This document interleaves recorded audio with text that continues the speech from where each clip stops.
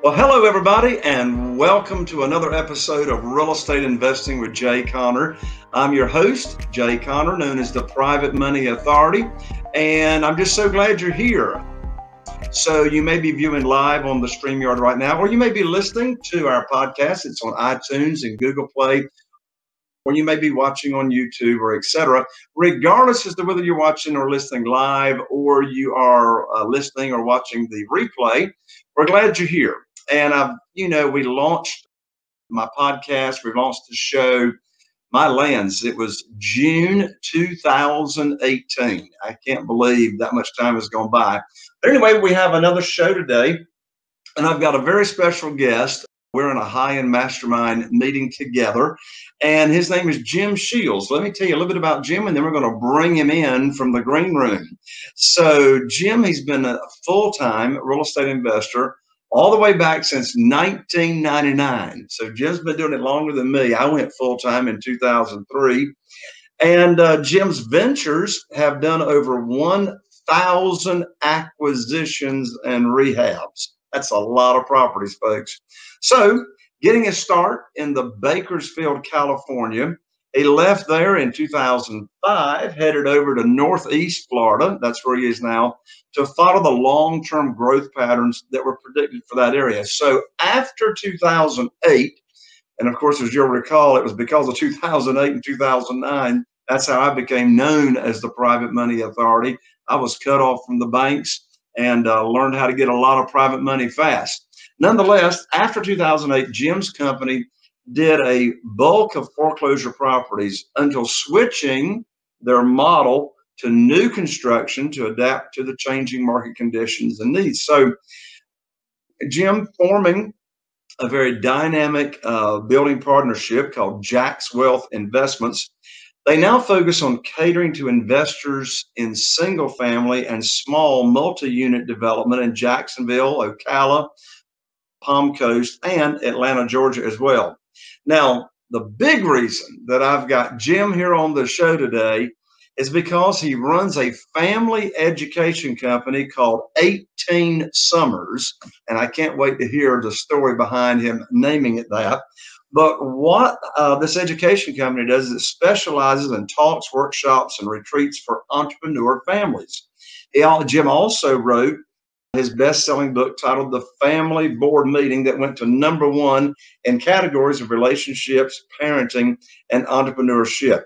So Jim is an expert in training and teaching on how to have balance in your life and in your business. In addition to that, Jim is also an avid surfer. He enjoys traveling with his family, particularly when we come out of COVID-19, the travel will be turned back on, and especially loves traveling with his beautiful wife, Jamie, and their 4 children. So anyway, what an adventurous guy.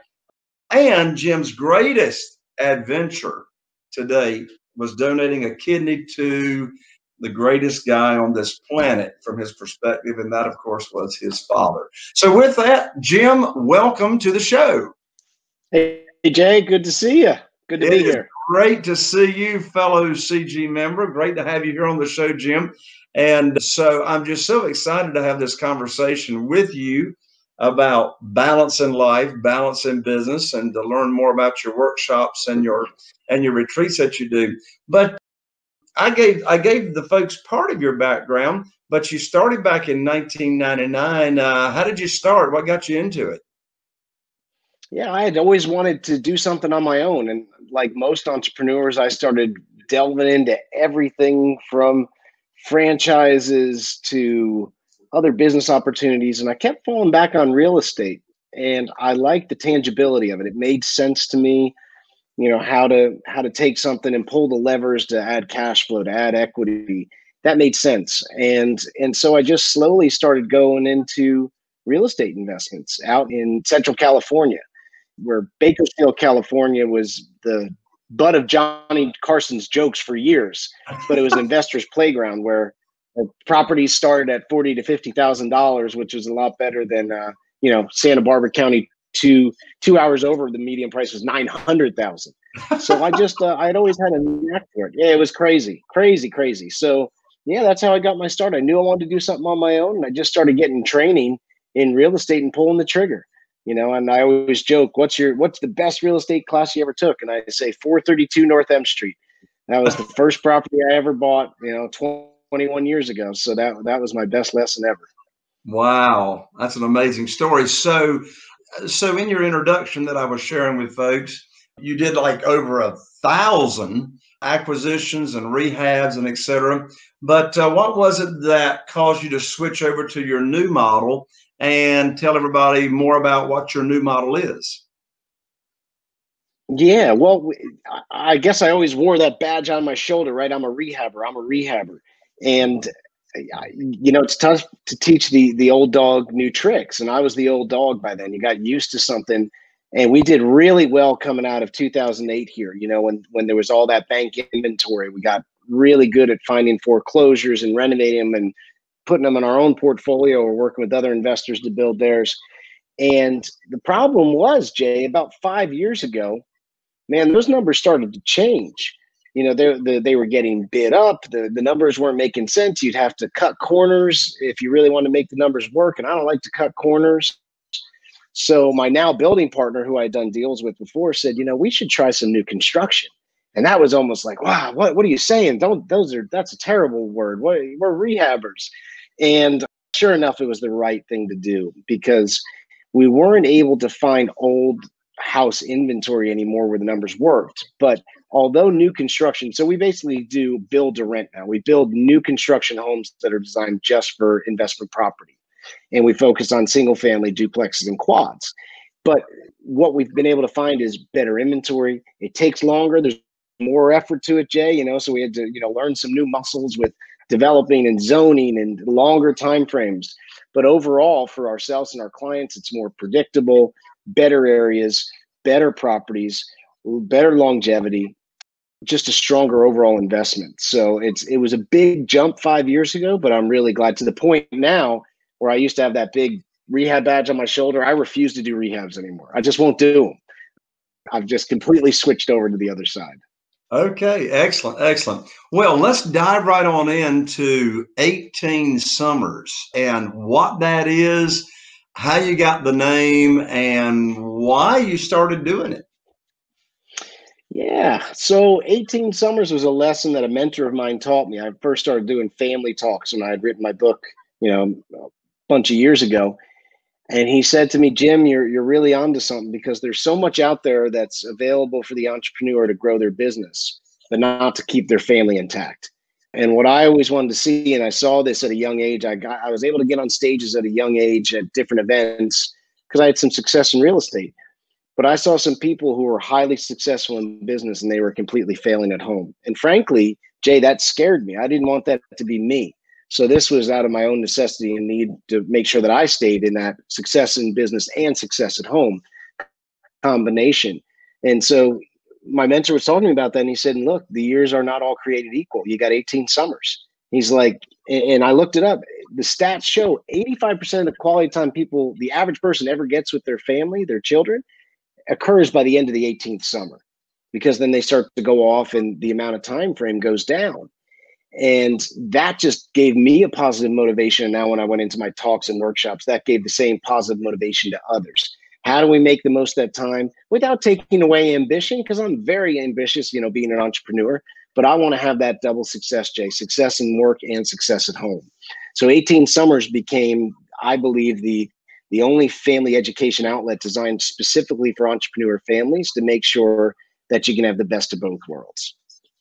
I got you. That's fantastic. So let you put on your training hat, on your coaching hat right now, and share with our audience, what are some of the strategies that you teach and train at your workshops on how to achieve that kind of balance? Sure. Let's go through a couple of principles that I think will stick with people. One of the best compliments I get is what we teach is very stickable. It's easy to understand, easy to buy into, easy to apply and see results. So let's give a couple of those today. Going through, our world changed, as you know, Jay, post-COVID. It's everything got brought home, work, family, school, everything's happening from home. So a couple of things came into light. And one of the things is the importance that you have in the position of your family of setting the leadership tone. Focus breeds increase. And people are talking about toddler meltdowns and teen grumpiness. Can those things be eliminated? No, but they can be minimized. And I believe a lot of it has to do with how are you handling yourself in front of your family? You are setting the tone. And sometimes we forget that it's that trickle down effect. And so I always try to remind people, what tone are you setting at home? What tone are you setting? And one of the worst tones that you can set when you're having a bad business deal, when everyone's pulled, onto the sidelines by something like a COVID-19, is, do you have the awareness to step back and say, hey, this is not my family's fault? Now, a lot of people don't even think about that, but that's really important, because you get wrapped up in a deal going wrong, or you're taking a call in your living room, which you shouldn't be. You should be separated, and your kid's acting like a kid and yelling, and you get upset, or you say, well, no, I'm not taking it out on them. But when you stop and think, if we're showing shortness, anxiety, a little bitterness, and our family's feeling the brunt, and it has something to do with business and not them, that's not a good tone to set. We got to remember, it's not our family's fault when these big things happen. And also, we set the leadership tone. If we can show ourselves to be stronger leaders, more calm, more playful, I'm not saying overly optimistic, like purple, the rose-colored glasses, but that sets a tone that will trickle down to your spouse and children. What I love about that principle, and I'm glad you call it a principle, because what you just said is so foundational.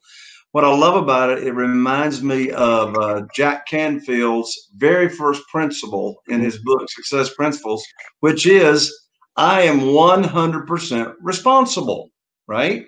Yep. And what you just went over is you are bringing to light there that what we're experiencing in our home life is a manifestation of us. So that's excellent, very foundational. It gets us back to the foundation, back to the core, and that's really important, especially when you're thrown into a bunch of deals, or you're thrown into a pandemic. We all get shook up, so then we have to breathe and reground our feet, and that's one of the best things to remember. I set the tone, and I'm not going to set it perfectly, but the better I set it, the better things are going to be. So that's a big one. A second one, Jay, that I love is we all heard about in COVID, again, not to keep going back to COVID about social distancing, right? I get it. That made sense. But what about tech distancing? The principle of tech distancing, Jay, is absolutely essential right now. Essential. And it's got two parts to it. First, if you're home, don't be work puking in your living room. So let's say you're standing there, your family's having a nice family moment, that buzz in your pocket happens with a text, or you're taking a phone call, and then all of a sudden you're getting heated in front of them, or you get off the phone and you're standing there with a scowl because something didn't go right. You've now just mixed over the lines, and that's just not fair. We call it half-in parenting. You're trying to be part of the family, take a tough work call, and especially through a pandemic or something, there might have been some pretty heavy conversations. And maybe it's not something our younger kids needed to hear. I always say first step of tech distancing is you got to distance yourself from your family to take calls, emails, and then before you step in, take a few deep breaths, and then you go back in. But I can tell you, the day 2 of the pandemic, Jay, I was helping someone who was in a bad real estate way. And they were in commercial, they had a bunch of lease stores. It was heavy. And I was feeling like they were getting taken advantage of. And I was passionate. I cared about this person and their deal. Well, I'm texting. I put the thing away, and I'm kind of talking to myself like the crazy entrepreneur I am. My little 5-year-old standing in front of me, and she goes, "Daddy, why are you so mad at me?" I didn't even see her standing there. And so it's like, wow, again, talk about setting the leadership tone. I said, there's a time and a place for these calls, and it's not right in the kitchen with my kids around me. So the first step of tech distancing, have a time and a place. Whether if you couldn't get to your office, I don't care if it's a closet or your car, where you're going to take those emails, you're going to take those calls, you're going to find a quiet place, even though I have 4 loud kids to do a podcast, right? So that we can talk and we can do this. And then the second side of tech distancing, Jay, is you have to have times of being completely and totally unavailable to work, to be with the people in front of you. If you're always snagging that text or that Facebook thread or that call or email, you'll never truly be present. You'll always be getting pulled out of things. And then you'll be going, geez, we don't really seem that connected. And we've all tried that, where we fake like we're listening to our spouse or one of our children, and they notice. We think maybe they didn't notice that we didn't hear what the hell they said, but it just sets a really bad tone. So you got to have times where you're completely and totally unavailable, shut off. We do a shut off every day at our house, Jay, 5:30 to 7:30. It is a tech fast, tech distancing. There's no phone, no laptop, no TV. Everyone is just, we're not sitting there staring at each other, but all tech is off. So that way, the people right in front of us, or the conversation can flow without an interruption. That is an excellent suggestion. I mean, what I do to where I'm not even tempted to, respond to this, right, is I go put it in another room where I can't see it. I can't hear it vibrate. And I love this, again, principle that you're sharing. And as you were explaining it, it reminds me of a mentor that I had decades ago. And he used to tell me all the time, he said, Jay, wherever you are, be there. Yeah, right. And I'll tell you, real estate investors, we wear this badge like, I'm always available. I got to work this deal. Almost anything can wait 2 hours. That's right. Almost anything. And there is nothing more rude. We say, we got to provide, we got to protect, we got to get the deal through. I get it. I've been a real estate investor 20 years, but to jump up from the dinner table for a mundane detail is setting a really bad example for what matters most. And would you want your kids doing that down the road? The answer is probably no. So a little bit. Again, you're setting the example. I love it. Exactly. It'll go down. So the tech distancing is a very powerful and simple when people think about it. It's okay to turn off and recharge. Even as a real estate investor, a 1 hour a day can do wonders if you're doing it during certain hours where you're around your family. You'll start to see, wow, we're having deeper conversation. I actually am seeing things. I'm actually listening. This is incredible. But even if that phone's just on, you're waiting for that, zzz, in that pocket, your brain goes out the window. So practice tech distancing, Jay. It works huge. Another thing that's really important right now, especially, this is good, especially you being the private money guy. Non-QM money went away. You know what I mean? There's lots of stuff that's changed. I believe certain real estate is going to do phenomenal. Others are going to be challenged. But Jay, if I learned anything in 2008, and we survived 2008, we were heavily invested in California and Florida at the time. That was not a pretty sight to go through 2008. Values dropped 60%, rents dropped 40%. Totally different time. And I'm more excited now, obviously, than I was in 2008. But let me tell you, Jay, there's two things people have to look for right now. This is going to be good for real estate investors. You should get support, but there's two types of support out there. There's moral support and there's technical support. Now, in 2008, I would take as much moral support as I could get. You should be giving some of your friends and family coming through the pandemic or a challenge moral support, but you might not be in the position to give technical support. And there's a big difference. I remember in 2008, people were wanting to help me, through the real estate things. They wanted to give me technical support and they weren't really in the position to do so. Where I'm sure, Jay, you've had the same thing where private money, but there's sometimes you see that out there. It's almost like the baker's trying to teach you how to cut meat. It doesn't go together, right? If you go to the butcher to learn how to cut meat, not the baker. Go to the baker for baking the bread. But there's always that crossover. So I always encourage people to save efficiency and effectiveness, to have more time with your family. There's two types of support out there. There's moral support, take as much as you can and give as much as you can. There's technical support.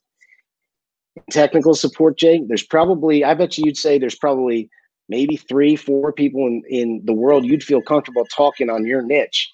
And that's it. And that's what I've learned. There's only about 2 to 3 groups that I go to for overall, what's the economy going to do real estate wise? And I go to people who have a track record, people who called things for many more years than I've been even investing, and have real teams set up that show a track record. And I think that's really important right now in today's day and age. You want to get the best results, like exactly what you're doing. You're giving technical support because you've been there, done that. But the problem is sometimes we still go for technical support to people who aren't really in the position to give it, if that makes sense. Yeah. What does giving moral support mean to you? What does giving moral support look like or sound like? Yeah. So, for example, I had friends that really struggled in retail post COVID. I could give them moral support, Jay. I've never done large retail. I've never had thousands of employees. That just wasn't my thing. So there was a fringe type of technical, but for the most part, saying, "Hey, I'm thinking about you. Hang in there. There's got to be other guys going through this. Find out what they're doing." But I wasn't going to be the one to stand up on the lifeguard chair and point for where they should go, because frankly, I didn't know.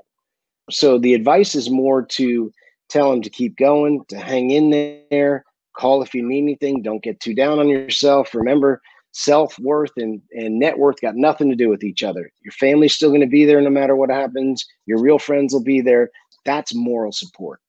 Yeah. Technical support is saying, look, here's how you renegotiate, a multi-package lease. Here are the groups that are holding off on inventory control, where you could get your inventory paid down to a third of what they would have charged you. I don't know how to do that. I know it has to, so I'd be faking it, and that wouldn't be right to do to them. Yeah. Yeah. I believe I agree with everything you just said. And in addition to that, sometimes the best moral support that we can give people is a sincere listening ear. That's it. Sometimes you don't have to say anything. They just get it off their chest. You release it. I remember I had a lot of releasing conversations in 2008, Jay, and people just listened. And that's sometimes it clears your head just to get it out. And that's really powerful. That's really awesome. Powerful. Dan Mewhorter is here with us live. He just commented one of the great things about Jay Connor's masterminds that we give and get moral support and technical support. Well, that's so true, and that's a great thing about masterminds. The mastermind that you and I are in, Jim. That's all about giving and receiving the technical support and the moral support. And plus another thing that I've discovered over the years, when it comes to us entrepreneurs. And my experience has been, this relates to men and women. There's just not, the majority of the people walking around don't understand us. Does not understand We're oddballs. They're what? We're oddballs. Exactly. So it's like, like a lot of people don't understand. Now, the people that are listening to this podcast, they get it, because people listening to this show have an entrepreneur spirit, or they're interested in entrepreneurial things. But, we have this thing called, it's hard to turn this real estate off in between our ears, right? And, people accuse us of being workaholics. Well, it's really a challenge not to do what I do, because I don't even view it as work. It's just what we do. But anyway, these are great strategies. Did you have one more strategy you wanted to share with us, or do you keep it to threes? Yeah, I do keep it to threes, but let me give you a bonus one that's been really powerful for people. And this is like the cheat of cheats. If you want a healthy shortcut, this is one of them. Your spouse, your children. If you want to have a good relationship with each of them, or up the odds of that, you got to have one-on-one time. One-on-one time. This is something I learned in our retreats, because we would do whole family retreats and just retreats with one parent, one child. The potency of one-on-one time, like a date with your spouse, a day with your phone off, and just one of your children, let's say you're crazy like me and have four, it puts the magnifying glass on the relationship in a positive way. And it opens up new conversations and attention that, big family gatherings won't. Like I come from an Irish Catholic family, which means I had like 7,000 cousins, and that's great. But those big events are great, but it's the one-on-one time that's had the biggest effect on my marriage and on the relationship with my kids. So I would say, just like you're going to schedule with your biggest investors to find your deals, schedule one-on-one time with your spouse and your children, and you'll be amazed the difference and the depth that you get to just by those deposits of one-on-one time. It works. Wow. I love it. I love it. Well, Jim, I can tell you what, I also know, just in our visit here on the show, you've got a servant's heart. I pick up on it, and I appreciate you coming on here and and sharing just fantastic information on how people to really take care of themselves, grow their relationships, nurture the relationships that they have. So let's give out your website, Jim, because I know our listeners and audience would really like to continue to connect with you. Yeah, if you're interested in our rent to build to rent model, you just go to jaxwealthinvestments.com, JAX wealthinvestments.com. And if you're wanting a little help on the family side, making sure that your family's successful as your business grows, just go visit us at 18summers.com. That's 18summers.com. That's awesome. Jim, thank you so much. I appreciate you, brother. Thank you, Jay. Good to be here. All right. Okay, everybody, there you have another show. I'm Jay Conner, the Private Money Authority. Everybody stay safe here in the midst of COVID-19 as we come out on the other side. And I'm wishing you all the best. Here's to taking your real estate investing business to the next level. We'll see you on the next show. Bye for now.